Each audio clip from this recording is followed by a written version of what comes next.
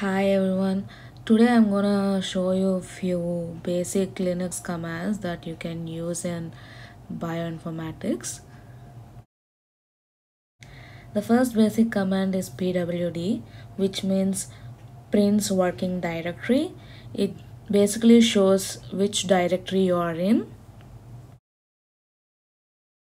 And the next command is ls, which means lists contents, which shows the contents of the directory that you are in. So now you're in home directory, so it shows you all the contents that are present in that home directory, which are desktop, documents, downloads, etc. And if you want to change the directory that you are in, you can just type cd, which means change directory, and then type the which directory that you want to change to in. Here I am changing to music. Be aware of the capital letters. The M is capital, the first letter is capital. So cd space music turns you into the music directory. And if you want to create a file in that directory, you can use the command touch and space and give the title that you want to give it to your document. Here I have already created few files named file1, file2, file A using the touch command. So here now I'm using touch space file B to create a new file named file B, and this file will be saved in the music directories because I am currently in the music directory. And then you can check whether the file is saved or not by checking the lists of the contents in that directory, which command is ls. So when you type ls, you can see the files that in the music directory are file1, file2, file A and B. So I'll be using file2 as an example to show you the further commands which I created by using touch command, and by using gedit command I typed in few words and saved as file2 name, and then clicked on save, and it will be saved in your music directory, and then you can use that file to look at the further commands. Here I gave hello and some numbers to show you. Basically you can use this head tail commands to look into your larger files, but because my file is so small, you can see the same data for head and tail. So you can look at them by just typing head and space and give your file name, which is file2 here, and click enter. Now you can see what all the things that are present in the file2.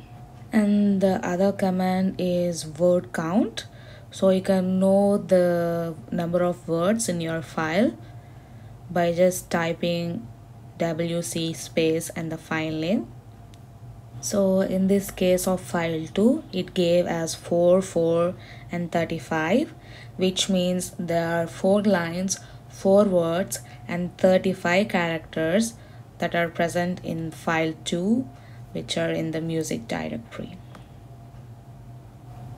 And if you want to see particular characters that you're in your file, you can use the cut command. If you use cut space, here I'm using character 3, which is C3, you can see all the character third from all the words that are present in this file.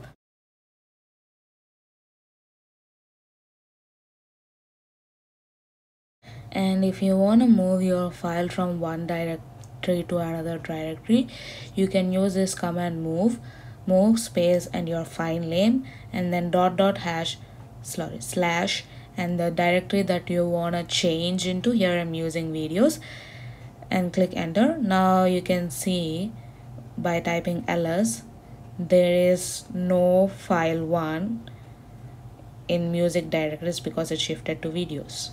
And now if you want to change the directory, you can use the command cd cap and /videos, and click enter. Now the directory is changed to videos. And then with the using ls command, you can check whether the file is moved from music to videos, and you can see here the file 1 is moved to videos. And if you want to go to home directory, you just type in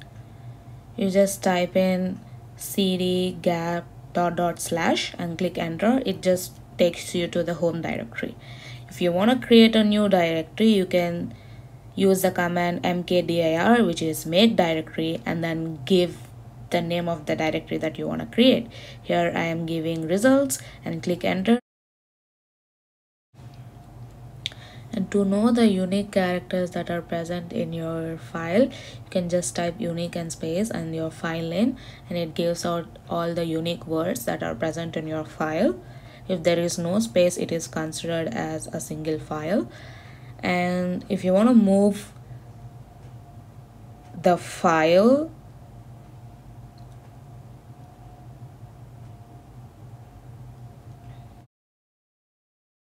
change your file name, you can use this command move, which is mv. From here I'm using move the file to document to the new name, which is text2.txt. So, and then press enter, and now the file 2 is named as text2.txt. So now the name has changed. Now I'm using text2.txt name instead of file 2 and check which data does it gives. So if you want to sort the data accordingly, you can use sort space and your file name. So initially it gives with numbers and then arranges according to the alphabetical order.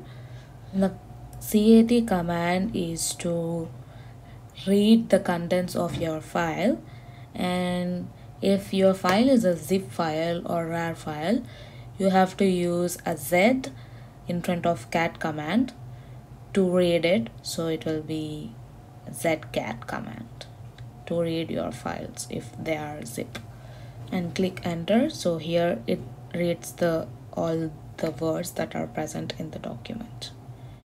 And finally, if you want to save all the commands that you have been using in this Linux, it's so simple. Just type in history and space and the greater than symbol and give the name that you want it to save as. Here I'm giving today's date and click enter. Now you can see this file is saved as text file, and you can view this file in the home name with the name that you have given to it. And then when you click on the file, you can see all the commands that you have been using today. Thank you for watching.